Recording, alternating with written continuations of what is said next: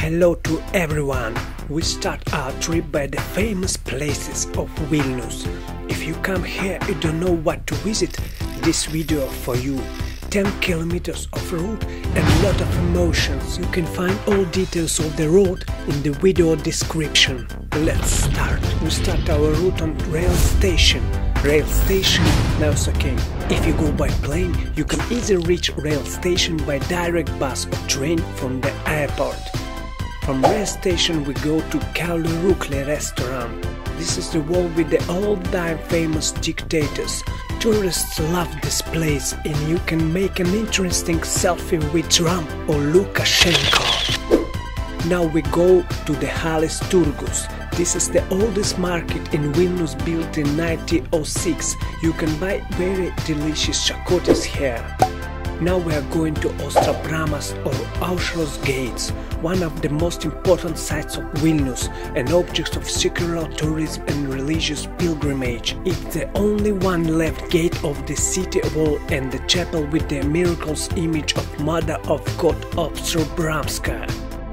From Ostrabrama we go along the old wall to the Bastion. The Bastion was built at the beginning of the 17th century and was the part of the defensive city wall that surrounded the city from enemies. The wall was built in 1522. Its fragment you can find not far from the Bastion, in the place where was the one of the 9 city gates. From the Bastion we go to the town hall square. Previously here was located the main city square, so here it was decided to build a town hall.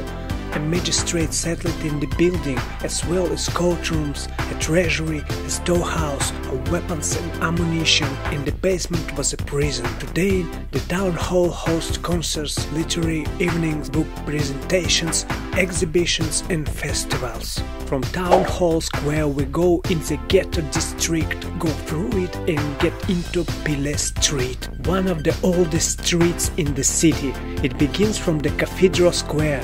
The street connected the palace of the Grand Dukes with the town hall. Today Pilies Street is the favorite place for walking of citizens and guests of the capital, concentrating a huge number of shops, galleries and cafes. Now we go to the office of the president. On the way we visit House of Signatories. In this house was signed the Act of Independence of Lithuania. In this place, Chapel of the Temple. This is the highest building in the old town. In this place is the Arcade Courtyard, ideal place for dates. Then we go to the Vilnius University, the oldest and the biggest university in Lithuania. Finally, we went to the office of the President of Lithuania. The President of Lithuania works here. His office is located. Protocol meetings of the heads of state are held. This is the first stone building after the second christening. Russian Tsar Alexander I, King of France Louis XVIII and Emperor Napoleon Bonaparte were here. The flag waving over the palace is lowered when the President leaves Vilnius. 3 state tricolor flags are waving in front of the palace, 2 of which can be replaced with the national flags of the arriving guests. Every Sunday at 12 o'clock you can see the flag changing ceremony. We go to the Cathedral Square and the Palace of Grand Dukes. The Cathedral Square is the main place of urban public life. Here fairs and folk festivals, military parades, concerts, religious ceremonies, social and political events. The square belongs to the most lively place of the city, one of the main tourist attractions, the most famous and important symbols of Lithuania. On the Cathedral Square people meet the new year and put the most beautiful Christmas trees in Europe. Right next to the Cathedral Square is the Palace of Grand Dukes, from where the great Lithuanian dukes ruled the country. Now there is a museum inside. The National Museum of Lithuania is also nearby. And of course the Castle Hill and the most famous place in Vilnius, Gediminas Tower, which offers the best view of the capital. There is also a museum inside the tower. From the Cathedral Square we go into the main street of the capital, Gediminas Avenue. Here are shopping centers, shops, cafes and restaurants.